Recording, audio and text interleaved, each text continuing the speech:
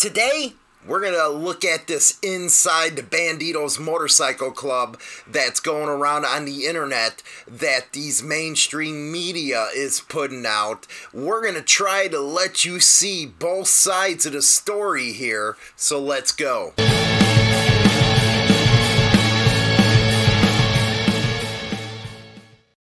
So they put the Bandidos Motorcycle Club in the same tier as street gangs like the Crips and the Bloods. Funny thing is, I never seen no bandidos going on a daily drive-by shooting like some of the gangs that they put him in with, or gangs like out of Chicago with the Gangster Disciples and you name it.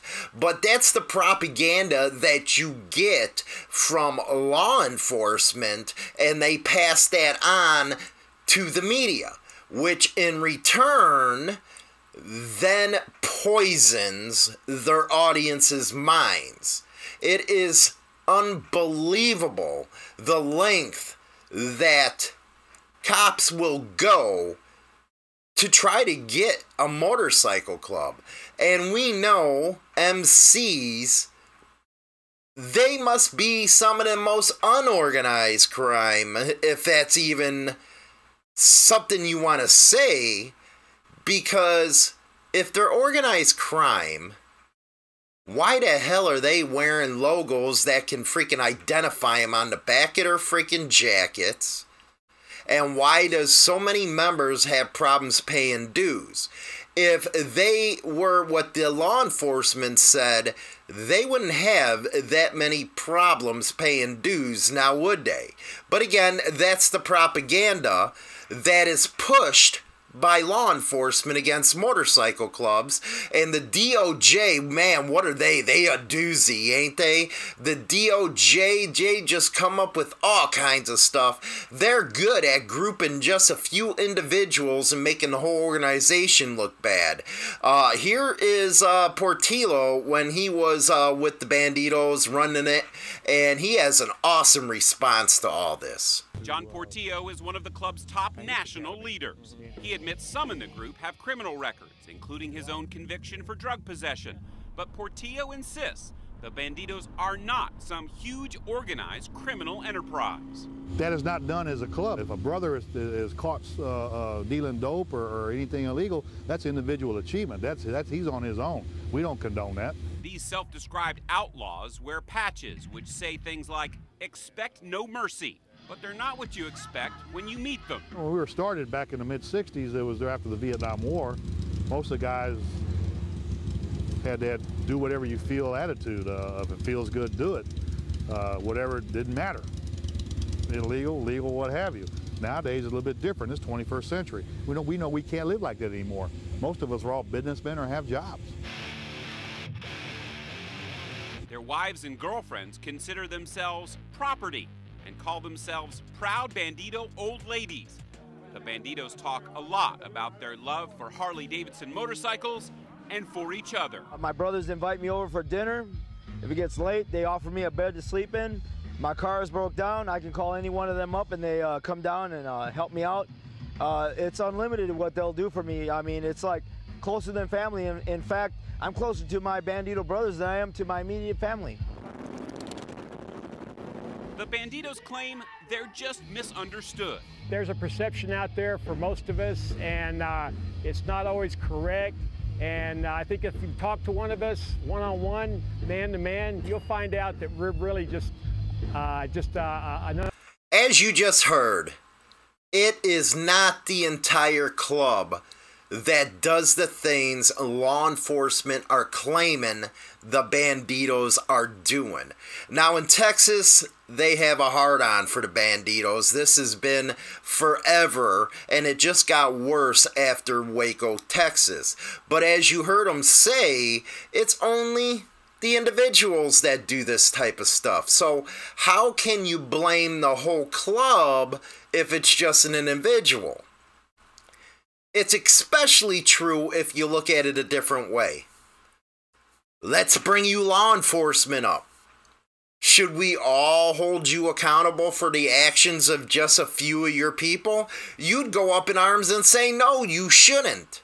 So why do you feel like you need to do it to MCs? Well, I'll tell you why. Because you want that money for your budget. You gotta make a boogeyman. That's what you gotta do. The truth be told, the Bandidos, they do a lot of charity for their local communities. And I'm going to show you a councilwoman right now acknowledging that. Councilwoman showed up to give the bikers a proclamation from the city for their charity work. This proclamation comes from the city of San Antonio. It is official congratulations to the Northwest Chapter Bandidos Motorcycle Club. Come up here. This San Antonio-based chapter has an impressive record of supporting benevolent charitable causes. Your dedication to the community has not gone unnoticed and is worthy of recognition and praise. The members of the City Council of the City of San Antonio extend their sincere congratulations. That was the San Antonio chapter receiving a deal from the council about their charity work. A lot of clubs throughout the world, not only the United States, do a lot for their communities. The Bandidos are no different. It is kind of funny, we have her talking in a couple minutes about them, how they're misunderstood, and law enforcement, their union, right away threatened not to help her in a re-election because she acknowledged their work.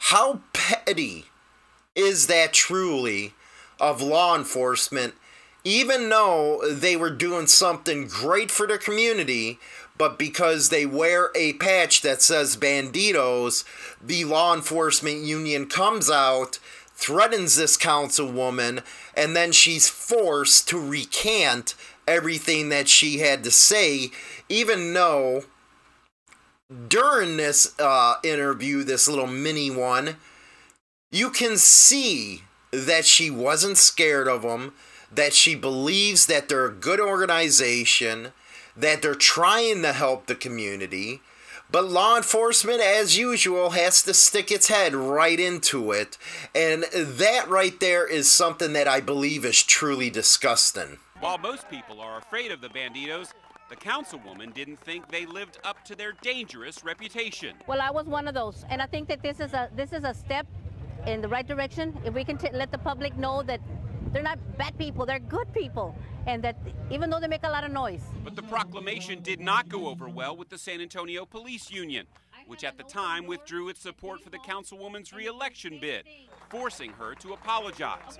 Law enforcement says the Bandidos are a criminal organization with hundreds of members who engage in everything from drug dealing, prostitution, gun running, and sometimes even murder.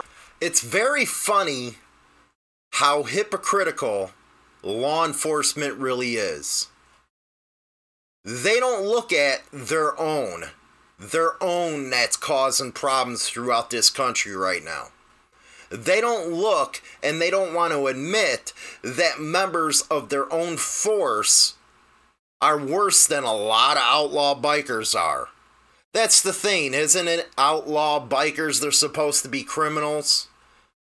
What a lot of people won't tell you is they just don't want society to be around them. They want to be left alone.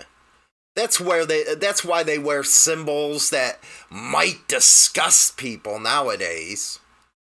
That's because they want to be left alone. But law enforcement needs a boogeyman. Law enforcement needs that boogeyman so they can get a bump in their budget. Look at Waco, Texas. They were granted that gang center. Yeah, like Waco, Texas needs anything else, man. They've had 2 incidences so far, David Koresh in Waco, as well as the Waco Twin Peaks deal. They're not the best of people down in Waco in the law enforcement. And I have to say, they pretty much hate bikers down there. And they sure to hell really hate bikers that wear MC patches. That's evident by their profiling, them pulling over people that are in the Bandidos, like that example of the kid going to school and he had a loaded gun that was legal. But yeah, they pursued that all the way into court now, didn't they? That's how bad they have it for the Bandidos and the rest of the motorcycle clubs down in Texas. If I was a club patch holder down there, yeah, whew, it's like living hell down there right now. And that is like the epicenter of what law enforcement is really doing nationwide. They can't even get an award for the community service that they're doing. How petty and how messed up really is that they got such a hard-on for these people? I think they need to take a look in the mirror, look at themselves. I think if you look at the history here in the last 18 months of in San Antonio, there's been more cops arrested for slinging dope than there has been Bandidos. And not to mention other things that they've been arrested for. They make the paper a hell of a lot more than we do. And the bikers make it clear. They take things into their own hands when things go down in what they see as Bandido territory. I'm gonna give you an example. My home was broken into. I don't call the police department. I go handle it myself. It takes them 30 days to do what I can do in a day. I'll find out who did it. I don't need them. We handle our own business in the streets. I'll go any extent to be with my brothers when we're burying a brother. I don't care who you are. That was some cool stuff right there. Straight to the point, and it's about time that the media gets that kind of treatment. In your face, no holds bar. Now again, that was years ago. That was before he actually went to prison because a bunch of rats. But we'll cover, I think I actually did cover that stuff in a video. So go take a look at that. I'll try to find a video of where I covered it. It had to do with downtown Roma, or Homo as I call it. A bunch of rats, the sergeant at arms, the whole 9 yards. Yeah, it was something else. But for somebody in his position at the time to actually say, and how he said it was even better, you know, the past 15 months or 18 months, whatever he said, there was more cops busted for slinging dope than any member of the Bandidos were, and that is true nationwide. It really is, guys. I know I'm biased towards law enforcement, and there's a lot of reasons why, and a lot of it has to do with the way they act. Let's face it, they're hypocrites. And if you're a hypocrite, why would I want anything to do with you? And that's true of a lot of you guys that ride motorcycles with patches on that are law enforcement. You got to pick your poison here. You're either going to be a cop or you're going to be a biker and a member of a true motorcycle club. The problem is that the general population of bikers or enthusiasts now supports you. You've seen your opening. Now you got your boogeyman to even give the people within the scene pause. And again, that's evident by what you push. Now, the next one has to do with that is when the Bandidos were supposed to show up to a rally, all of a sudden, all this media and stuff like that ran out and asked people, well, are they scared? Are they scared of the big bad boogeyman? You guys are crazy, man. Just crazy. Royal and Todd, yesterday there were only a handful of bikes here on Main Street, but today, gosh, it goes on as far as the eye can see. And we spoke to some of these people today. They say, despite what happened in Waco, Texas, they're excited for a fun and safe weekend. The small town of Red River is starting to fill up for the 33rd annual Memorial Day Motorcycle Rally. About 20,000 people are expected from across the country. Fred and Peggy Anderberg made the trip from Texas. Everybody's real friendly, and you know, everybody will just stop and talk and stop and get gas and make new friends. With people who, too, have a passion for bikes, like the Bandidos. The Department of Justice considers this motorcycle group a gang that takes part in organized crime. Isn't it funny that they made local news because they were just going to show up to a rally? This happens with a lot of major 1% clubs, especially when they have their nationals. The whole town is ablaze that the Bandidos are coming. They're like Paul Revere, man. The Bandidos are coming. The Bandidos are coming. That is just insanity. And as soon as they hit the local news, like at the beginning of the show, these news anchors, the first thing they do is go to the DOJ. This is what the DOJ and this is what law enforcement say about them because they're the boogeyman. When in reality, all they're doing is trying to get ratings. That's all they're trying to do. And here's what the attendees at that event had to say. Here? Nope. No. Others say they had no hesitations either.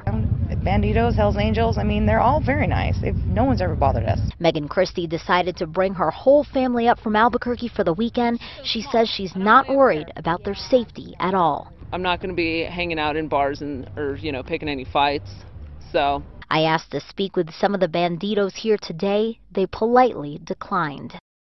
And as we told you last night, about 50 officers will be patrolling the area at any given time. So far, they've reported no problems. In Red River, Megan Cruz, KOAT Action 7 News. I bet they weren't expecting to get that answer. No, people are not afraid of them. People are not afraid of the clubs that been around these type of events because they know they're treated better by motorcycle clubs, and especially the bigger ones, than they are from law enforcement. Actually, you go and ask a neighborhood where a motorcycle clubhouse is at, and they will back that motorcycle club 100% because they know that clubhouse and those people that ride in that club will protect that community. They feel safer actually around the clubhouse than they do when it comes to law enforcement. Law enforcement, we all know, in the big cities, they don't know how to patrol the neighborhoods, or they don't care. Let's just put it that way. You know, I want to kind of watch the tone right there. But they don't care about the community, and the people that live in that community know that. And when they have the clubs there, the clubs take care of the community, just like they did in San Antonio. But, you know, that's when the police union had to trample on in. So this is kind of, you know, the response to that video that's going around from, there's a bunch of them, but I wanted to make sure that you guys heard from the club itself and how Portillo was, man. Portillo. My God, man, he was straightforward, wasn't he? It's too bad clubs don't take the time and really rebut a lot of stuff that they see in the news, but I understand why. So don't forget, we're going over right now. I got China Doll in the studio. We're about to go on air.